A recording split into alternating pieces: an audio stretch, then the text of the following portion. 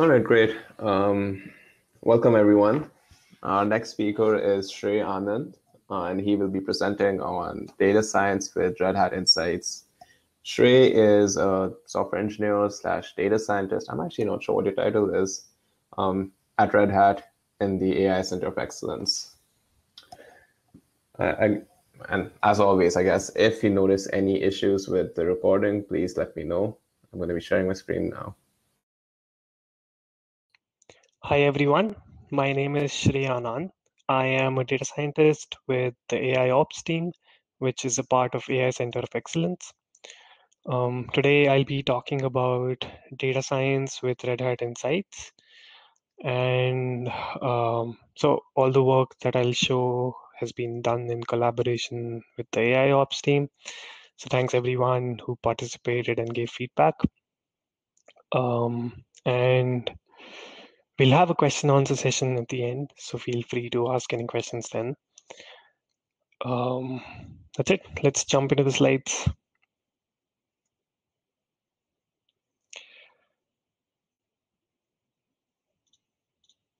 So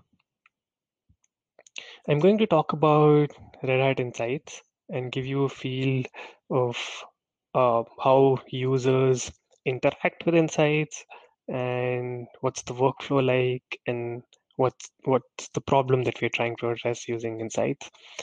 And I'll also give you examples of the kind of data that we collect from Insights.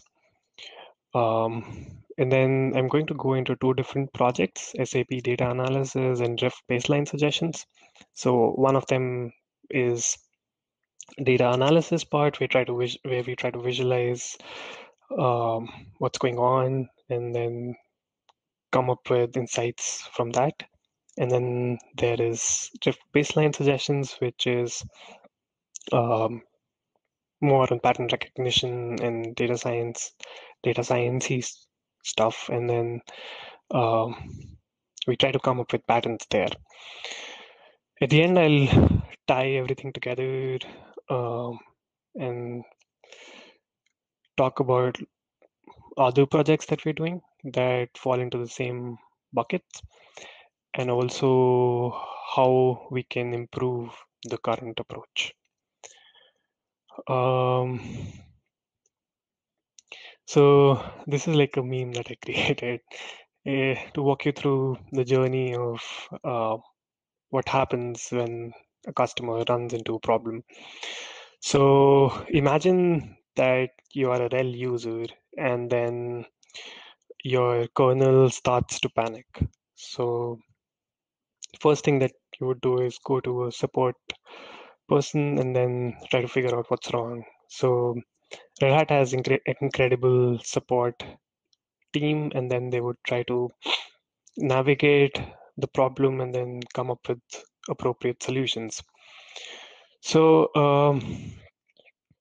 so your problem gets solved, but that's not the end of the story, right? So there could be other people who face similar problems, and in order to save the time of the support engineers and also not to duplicate effort, the problem and the solution that has been already figured out are encoded in a KCS article, which is like a knowledge case article. So if there is someone else who has the same problem, they can always refer to that KCS article and then try to figure out what's wrong, right? So so that's there, but even that's like not the end of the story. So we have insights. So what insights does is pretty incredible. So we say that, okay, we know that these, like through the KCS articles, we know that if certain conditions are present in your system, then that would mean that your system could go into a kernel panic, right? So what they have done is they have created an engine of these conditions, and they say, okay, we'll scan all the data in your system and see if these conditions are present. And if these are present, then before the problem arrives, we're gonna uh, proactively warn you that, okay, your system may go into a panic. You need to fix these issues. And then, so we have a repository of these conditions. And then we also, in this process, we collect the data of all the systems. So we check this data using these rules and then see if there are any vulnerabilities. So this is like a well-defined process, and we have a team that creates all these incredible rules. But where we come in the picture is that we collect a lot of data from the systems, and then we have these manually written if and then rules. And these rules are pretty specific. So, and also business critical, right? So if there is a kernel panic and then we know that it's because of this hardware error, then we need to warn the users. So these are pretty important rules. But so there are other things that can be done with that data, in the sense that we can come up with rules using data science and data analysis that are maybe not hardware specific, but that are um, like found that can be mined by examining data from a lot of the users. So for example, if there is a configuration file and the user is trying to edit that and they make some error, and a particular service or maybe even the system crashes because of that, so we can like rectify those errors, because we have seen a lot of these configuration files in users across the RHEL family, right? So we using that information, we can alert the users that, okay, you're doing something wrong in the configuration file. Now we have to understand that there are only certain kind of errors that can be detected using data science, and then there are certain kind of errors that can be detected using like manual support engineers. So so data science here is like trying to find these large scale errors, so it's scalable, so it can like uh, do a lot of these tasks for unknown environments. So and that's where we come in and then elaborate more on the kind of projects that we're doing here. So yeah, so before moving to that, this is like a typical dashboard of Red Hat Insights. So you have these vulnerabilities affecting your system. So remember the rules that I talked about, right? So they check for these vulnerabilities and then show you in this dashboard. And similarly, there are other things that are going on here. So, right. So in the process of like finding these rules and also checking them through the data, we are collecting this data, right? So um, the examples on your screen are some of the ways, like some of the data points that we collect. So on the left, you see hardware information and software information. So like who's the cloud provider, what's the architecture like, the BIOS vendor, the BIOS version, and then also like the software information. So it's like which services are enabled on your system, which are the installed packages, services, and modules. So these are like the software and hardware information that we get from the systems. And then there are also configuration files, like I talked about. So this example is of of a configuration file called SSSD, and then there are a bunch of key value pairs here, access provider, ID provider, etc. So there are a bunch of services that can be configured using this file. Um, So that's what the data looks like. Now we can do like a bunch of things with this data. So the first thing that we can do is data analysis. So what that means is we can visualize different aspects of the data and find relationships between them. So if, for example, if we have 3 columns and then we want to see how they're related, we would um, like find the distributions, correlations, and all those things. So what that does, it helps us to understand the system better and then make decisions better.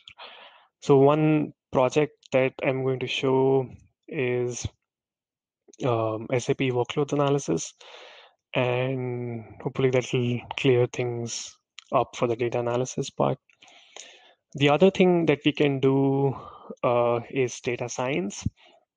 What that means is we are trying to find patterns in this data, and we are trying to see um, like given all this data, what are the patterns or what are the frequently occurring themes in that data. So drift baseline suggestion is an example that I'll go into details. And before I move on to that, I want to emphasize that all the technologies that we used are open sourced. So for SAP workloads, we are using Superset, which is an open sourced um, business intelligence visualization software. And for all the data science work, we use Jupyter Hub, which is a part of Data Hub, and then it allows us to um, have notebooks and then uh, like do all our experiments on those notebooks. So a big shout out to the Data Hub team who have helped us in like all the infrastructures that we need. So let's move on to the projects. Right, so SAP data analysis, um,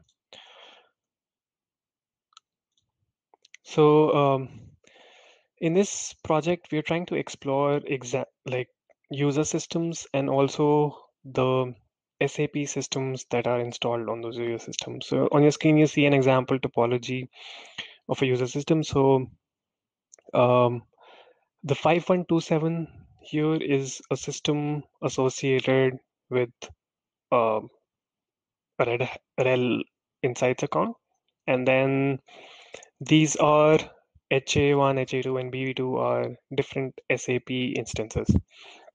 And these are like IDs of SAP instances. So what we're trying to do here is that we are trying to see the SAP workloads that are spread over different machines in user account. So we want to visualize them, and then we want to see the topology in order to uh, reorganize or maybe change how our systems are laid out. So I'm going to show you a dashboard, the Superset visualization tool that I talked about. So the image that I showed you was of an account that was pretty simple, but this one is more involved. So we have all these, like the small dots are the systems associated with this particular Insights account, and the like the DAA here is again the SAP instance. SAP is like a business organization tool that a lot of um, RHEL customers run on RHEL. So it's like worthwhile investigating how these like workloads are organized. So on your screen, you see that there are a lot of systems, and a lot of them have this particular type of SAP instance. And then a lot of these systems have their own different types of SAP instances. So what this does is it gives you like an overview of how your systems are structured, and then how you can better organize them. So it gives you like a bird's eye view of what's going on. So I think like that's really powerful, and then also it shows what you can do with the right analysis. So there are a bunch of other things that you can see in this dashboard. The link is attached in the presentation.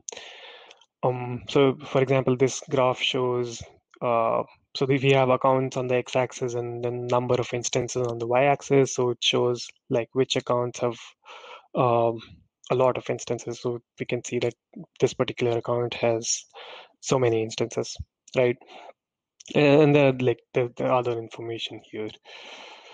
So coming back to the demo slides. Right, so that was the analysis, data analysis part. And then the second thing that we do is data science-y stuff. So that's like drift baseline suggestion. So that's one project that I'm going to explain. Um, so I'll go into the notebook here. So it may get technical for a bit, but I'll try to make sure that everyone is on the same page. So what is drift analysis? So it's a visual tool that tracks changes in the environment. So the remember the dashboard, like the insights dashboard that I showed you at the beginning. So it's a part of that. And what it tries to do is, so if a user account has, let's say, 300 systems, so what it's doing is it's giving them a way to compare those 300 systems. So for example, let's say one of your systems is crashing, and then you want to pinpoint why that's happening. So one way of doing that could be, so you compare that system with a similar system and see, okay, well, this is crashing and this is not, and then these systems are similar. So what's wrong with this system, or what's different with this system? And then you can compare them side by side. So Drift application allows you to do that. So so like this left column is one system and the right column is another system, and then these are like the points, like, or the data points that insights collect. So for example, here this is like a Lenovo BIOS vendor, and this is C BIOS, and then it's a physical, it's a virtual system, it's a bare metal, and it's KVM. So these are the differences that you can um, see in your systems and then compare them. So that's what drift analysis does. What we are trying to do here is we are trying to recommend baselines. So what that means is, like I said, so in the example that I gave where a user was having issues with one of the systems, so they had to know which system was similar to their system in order to compare, right? Otherwise, there are 300 systems and you don't know which one to compare your system with. So you have to have a baseline. So in this project, what we're trying to do is that given an inventory of systems, we want to find groups in those systems. So we want to say that, okay, all the elements in this group are similar. And then from each of those groups, we want to recommend a baseline or a central point. So if you have a problem in one of your systems, then you'll find which group it belongs to, and then you'll compare that with the baseline and try to see, okay, what's different here. So the image here shows these systems, and then the colors show the groups. And I'm going to go into more detail, but where it's helping is that it'll save time for users by identifying and recommending baselines. And then also it'll help in improving configuration management. So that means, like, if you want to standardize all your systems in a group, then you can just like compare them and standardize, right? So that's always better if you have standard systems. So let's go into the demo. So this is the Jupyter Hub environment that I talked about. So you have to go to jupyterhub.datahub.rhel.com. You have to log in, and then you'll arrive at this page. And you have to select the drift analysis notebook. Anyone can do this, like anyone with a Red Hat account can do this. So you select this drift analysis notebook image. So what that'll do is it'll get all the dependencies that are required for this project and put it in your environment so that you don't have to do it on your own. And then you just click on spawn. It'll take a couple of minutes to load the dependencies, create the environment, and do everything. Yeah, so I have one that is already open. So I'm going to go through this notebook in detail. So let's talk about what we are doing here. So the first step here is to select features. So there were like these bunch of features that I showed you, right? And when we are finding the groups in our systems, all of those features may not be important. So you would want to find groups based on only certain features. For example, OS release and installed services, installed packages, and kernel modules. So these are the only features that you would want to investigate. So you can just comment out the rest of them. You just keep these and then just comment out the rest of them. If you want, you can change this, and then you will have a different grouping of systems. So that's the first step. And then second step, you encode these variables. So what that means is that when you get information from these features, a lot of them are categorical in nature. So a statistical model may not understand what AMD or Intel or stuff like that means, right?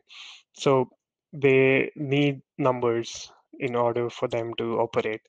So encoding is the process that converts all these categories and all these like not suitable features into something that you can put in a model. So we have numerical features, we have categorical features. So we one hot the categorical features. So that basically means we give one bit to every category, and then when it's present, we say that that bit is turned on. When it's not, we say that the bit is turned off. And then similarly, we have list of word features, which means like we have a list of services that are installed. So again, we use something similar to one hot encoding here. And so when we do that, we run into the problem of dimensionality. So we have 333 systems, but then when we encode them, we reach into, right. So we have this problem of dimensionality reduction where, so we have a lot of these features when in the encoded vector. So we have 333 systems, and then we have 25,000 encoded vectors. So we want to reduce this number so that the statistical model is able to computationally process that. And so we use a dimensionality reduction technique called UMAP, which reduces it to 100 dimensions, and then we cluster based on that. So in the clustering, we use something called k-means, which would basically group these systems, and then it automatically finds that, okay, we have 5 different groups in the systems that we have provided based on the loss, and then we get to this image, right, the one that I showed. So what this means is that these dots are systems, and The colors represent the groups. So for example, this is one group, this is another, the red one is another, and the green one is another. So like we have 5 of these. The black dots represent the center of these systems, and also like the baselines that we recommend. So for example, if this system is failing, then we compare it with this system and say, okay, let's see what's going wrong. So yeah, also like the number of groups here is important. We automatically detected that based on laws, but then you can also change it. For example, if you say that, okay, I just want a completely different group for these elements, and I just don't want them to be in the yellow group. So you can increase that from 5 to 10 in the notebook, and then you'll have different clusters. So there's also like some parameters available for the users to configure this. And the next part of this notebook is based on interpreting what's going on in these clusters. So I'm going to jump onto the inspecting function here. So what we are trying to do is, in the 0th cluster, we are trying to inspect the installed services. So so this provides like an overview of what's going on. So it says that total elements in the cluster are 33. So, and then we have all these services here, and then we are trying to see like the frequency. So all these services are installed in all the 33 systems that belong to that group, and all of them are in the baseline as well. But as we scroll down, we would come to some services that are only installed in 31 of those systems. So our clustering thinks that these groups are similar, and but like these particular services are only installed in 31 or 29 out of 33. So maybe we could also, in order to standardize, we could also put these services in the other systems, or maybe if they're not required, remove them. But like what it's offering is that it'll give you like a clear description of how your systems differ. So so yeah, that's it. So we saw here how to select features, how we can encode those features, and finally how we can use them in the clustering. I also have a detailed video of like each of those steps because it wasn't like in the scope of this talk to cover everything. So I'll include that in the links as well. So if you are interested, you could go through that and the notebook as well. So it's pretty simple, right? So you, when you spawn your notebook, you'll come to this page and you open the recent one. You go to the demo, you open the baseline demo, and you'll basically come to this place. So you don't have to get any dependencies. You can just like come and play with this notebook. So coming back to the slides. So before I leave and then like let you guys ask questions, there are some other projects that we are doing. So there is this configuration file analysis that I hinted in the beginning, where we're trying to detect errors in configuration files so that we find those patterns, and then we can alert users that, okay, so these are things that can go wrong with your configuration files. Then there's also KCS article predict classification. So remember in the initial example, I was talking about these KCS articles and how we make if and then rules out of these. So we also did a project where we had these KCS articles, and then we were reading the text, like the problems and the solutions, then try to figure out whether it'll make a good rule for insights. And also, like in one of the projects, we were trying to figure out which systems are outliers, or So in those 300 systems, let's say one system is completely different, and then we were trying to figure that out and see whether or not that could be a problem. And then um, so yeah, so those are like some other projects that we did, and we are continuing right now. So I hope I was able to give you some intuition about insights, the data that we collect, and also the analysis that we can do, and the pattern recognition and data science projects that we can do with this data. So with that, I am going to open the floor for questions.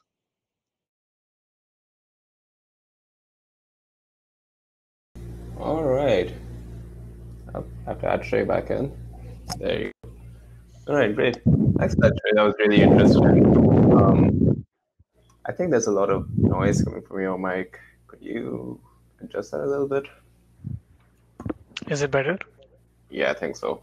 I think it was too close, so we could hear you breathing. Okay. Not that there's anything wrong with breathing. All right, I can so stop that if you like. yeah, no, you sound good. Great, yeah. So, folks, the floor is open for questions. But while we wait for someone to get their confidence up, I have a question again. Red Hat, open source. Are these notebooks available for anyone to try with? Are they on public GitHubs or anything? That's a good question. So right now, no, but we are working on. So like you can understand, this is customer data, right? And so we have a lot of privacy issues there. But we are working on anonymizing this data and also putting out like the first few notebooks that deal with public data on uh, open source repositories. So in short, right now, like publicly, it's not available, but it should be soon. You answered my next question, which is, are there any plans to open source some of this data, making the Anonymizing it. data, yes, data, Yeah, data science terms, yeah, anonymizing it. There you go. that's a top priority on our like next things to do. So Yeah, I think a lot of people could. I think it's something the community would find interesting. Um, Similar vein, I like hearing about when people struggle with their work. So, what were some of the biggest challenges you faced with this? I think like so the biggest challenge here would be just to deal with the systems data. I think when we do our education and like study about data science, we get all these um, like comfortable data sets that are cleaned and also like natural language or computer vision and all those kinds of stuff. But like we never really get to deal with data that's noisy and um, real world. So one of the biggest challenges for me in the beginning was that um, to deal with systems data because I never did that in school or anywhere else, and then also deal with noisy data. So that's purely from a data science perspective, and then from an organizational view, I think the challenging part was to collaborate with other teams because um, so you cannot possibly exist in a silo and keep working on something because the end user for your model or your project has to be continuously involved. So um, from that perspective, you learn a lot in how to collaborate with other people, how to be responsive. I'm still learning. I mean, it's a continuing process. So that's another thing, I guess. I think a lot of us can agree, like those organizational challenges are sometimes bigger than the technical problems, right? Like figuring out how to work with people and just building that right sort of relationship.